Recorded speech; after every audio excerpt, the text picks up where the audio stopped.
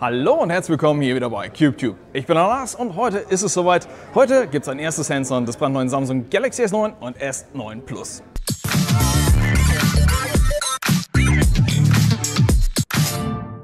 Also ein Hands-on des Galaxy S9. 3 Farben gibt es in Deutschland. Einmal Midnight Black, einmal Coral Blue und eine neue Farbe Lilac Purple. Violett ist dieses Jahr die ganz große Trendfarbe, deswegen gibt es halt hier so eine lila, violett, was auch immer Farbe. Sieht schick aus, gefällt mir, obwohl es sonst definitiv nicht meine Farbe wäre. Ansonsten zum Gerät, naja, auf der Front muss ich schon wirklich darauf hinweisen, dass es S9 ist, weil wenn man es mit dem S8 Plus vergleicht, dann sieht man, so viel hat sich da nicht getan. Auf den ersten Blick sieht man eigentlich keine Veränderungen und auf den zweiten Blick nur sehr kleine Veränderungen. Zum Beispiel ist der Rahmen unterhalb des Displays jetzt ein kleines bisschen dünner, aber da muss man schon sehr genau hinschauen. Ich finde es nicht störend, asymmetrisch oder so, aber es sind wirklich nur kleinste Veränderungen. Frontkamera, irgendwie 8 Megapixel, f1.7, Autofokus und ansonsten auf der Front, ja, kaum ein Unterschied zu sehen. Das Galaxy S9 kommt mit einem 5,8 Zoll großen S-AMOLED-Display mit 2960 x 1440 Pixeln. Das Galaxy S9 Plus ist mit 6,2 Zoll leicht größer und hat ansonsten die gleichen Spezifikationen beim Display. Ja, das Display kennt man also eigentlich schon vom S8 und S8 Plus. Wenn man die Geräte dreht, dann gibt es so einen kleinen, anderen Punkt. Denn der Rahmen des Galaxy S9 ist matt. Der Rahmen des S8 Plus war so hochglanzpoliert und auch beim Note 8 war der hochglanzpoliert.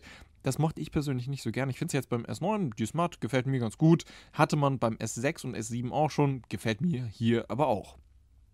Auf der linken Seite gibt es dann die Lautstärke-Wippe und den Bixby-Button. Ja, es gibt wieder einen eigenen Button dafür. Bräuchte man nicht, aber Samsung will unbedingt Bixby im Markt haben. Rechts ist die Power-Taste, unten ist der Lautsprecher. Der sieht jetzt ein kleines bisschen anders aus. Anstatt vieler kleiner Löcher wie beim S8 gibt es ein großes Loch. Aber naja, das Gerät ist trotzdem IP68 zertifiziert.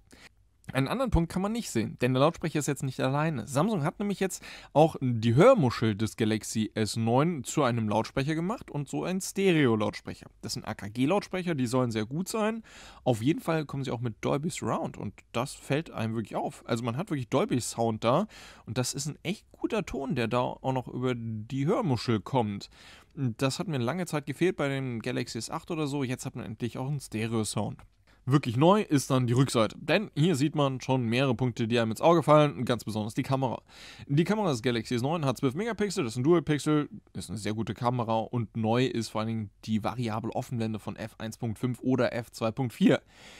Aber der Unterschied ist, beim Galaxy S9 Plus, da ist diese Kamera nicht allein. Das S9 Plus hat genau die gleiche Kamera, aber dazu nochmal eine Kamera mit der doppelten Brennweite. Das kennt man so auch schon vom Galaxy Note 8. Ja, ich finde es ein bisschen schade, dass man da so Unterschiede zwischen S9 und S9 Plus macht. Die sonstige Rückseite, naja, gewölbtes Glas, kannte man so auch schon beim S8, hatte man auch auf der Front, der Rahmen ist genau mittig dazwischen. Es ist sehr hochwertig verarbeitet, da gibt es gar nichts zu meckern. Aber es gibt noch einen zweiten Punkt, der auf der Rückseite auffällt. Und das ist neu, dass man da nicht meckern kann, denn beim S8 war der Fingerabdrucksensor rechts neben der Kamera, auch beim Note 8. Das war einfach so, dass es kaum zu benutzen war. Es war ergonomisch einfach schwierig zu erreichen. Beim S9 ist der Fingerabdrucksensor jetzt da, wo er hingehört, nämlich unterhalb der Kamera, so wie es auch andere Hersteller machen. Gefällt mir deutlich besser. Da kann ich wirklich jetzt nicht mehr meckern. Insgesamt ist das Design also eine leichte Evolution des Designs des Galaxy S8, aber jetzt keine Revolution, gefällt mir trotzdem sehr gut. Also Samsung hat da schon ein richtig schickes Gerät auf die Beine gestellt. Jetzt zur Hardware und da wird es dann doch schon ein bisschen auffälliger, dass es hier ein neues Gerät ist, denn Samsung setzt hier auf einen bärenstarken Exynos 9810 Octa. Das ist ein Octa-Core SoC mit 4 bärenstarken Kernen mit 2,7 GHz und 4 schwächeren Kernen mit 1,7 GHz, die aber dafür dann noch etwas effizienter sind. Dazu gibt es eine starke GPU und unterschiedlich großen Arbeitsspeicher. Das S9 hat 4 GB, das S9 Plus hat 6 GB. Warum es hier dazwischen tatsächlich so Unterschiede gibt, weiß ich nicht. Ich glaube allerdings auch, dass es kein Nachteil ist in den meisten Situationen, dass das S9 eben nur 4 GB in Anführungsstrichen hat. Das ist ja immer noch eine ganze Menge. Beide Geräte haben intern 64 GB, erweiterbar per MicroSD um bis zu 400 GB. Ja, und beide Geräte haben eigentlich den gleichen Akku wie schon beim S8. 3000 mAh beim S9, 3500 mAh beim S9 Plus. Das war's. Insgesamt also somit auch bei der Hardware ein richtig tolles Flaggschiff, sehr interessant, mit ein paar Steigerungen, aber da konnte man eigentlich auch schon beim S8 nicht meckern. Bei der Software, da kann man auch nicht meckern, denn Android setzt hier auf 8.0, also Android 8.0 Oreo. Das ist nicht die allerneueste Version, aber für die allermeisten Nutzer dürfte es dicke ausreichen und hoffentlich kommt da dann auch irgendwann bald ein Update auf 8.1. Interessanter ist, dass Samsung die Experience 9.0 nutzt, also Samsungs eigene Oberfläche. Und klar, so ein paar Icons sehen jetzt anders aus. Man hat optisch so an ein paar kleineren Stellen was geändert. Aber es gibt einen Punkt, der fällt wirklich auf. Denn man hat dem Galaxy S9 einen Landscape-Mode auf dem Homescreen verpasst. Man kann so den Homescreen auch drehen. Das ist neu. Das ging sonst immer nur mit Custom ROMs oder so. Hat man jetzt endlich gemacht, weil Samsung sagt, ja, die Leute nutzen halt gerne das große Display und dann sollen sie es halt auch im Homescreen nutzen können. Finde ich gut. Ich weiß aber nicht, ob ich es im Alltag nicht nervig fände und dann wieder deaktivieren würde. Muss man mal abwarten. Die gesamte Software kann ich jetzt natürlich nicht zeigen, das würde so ein bisschen den Rahmen sprengen, aber so ein paar kleinere Features kann man sich natürlich rauspicken. Das erste Feature, was ich interessant finde, ist der Fingerabdrucksensor, denn er ist jetzt endlich in der richtigen Position, kann man nutzen. Das zweite Feature ist der sogenannte Intelligent Scan. Das ist die Kombination aus Face Unlock und Iris Scan. Das konnte man beim Galaxy S8 nur entweder oder nutzen. Hier kann man jetzt beides zusammen nutzen. Das ist, glaube ich, aber eine Software-Limitierung. Also theoretisch könnte das Galaxy S8 das vielleicht per Software-Update auch bekommen. Ein anderes Feature, was auch neu ist auf dem Galaxy S9, ist der sogenannte AR-Emoji. Das ist die Möglichkeit, ein Selfie zu machen und anhand dieses Selfies wird ein Emoji personalisiert mit meinem Gesicht. Soweit so witzig. Wenn ich möchte, kann ich jetzt das Ganze auch so nutzen wie Apples Animoji, dass ich das Gesicht verziehe und dann der Ani-Emoji, was auch immer. Also dieses komische Mannequin genau das macht, was ich tue. Das ist witzig. Weil ich das aber nicht so gerne mache vor der Kamera, kann man auch einfach in die Gallery gehen.